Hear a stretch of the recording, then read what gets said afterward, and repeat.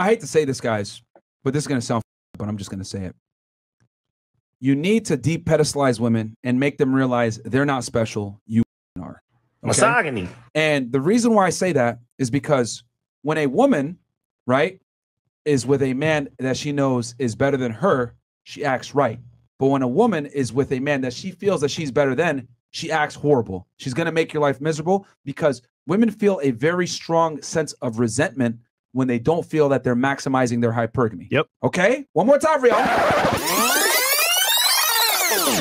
Women will punish you and resent you and treat you very badly and make your life miserable if they feel as though they are not maximizing their hypergamy and getting the best guy that they can.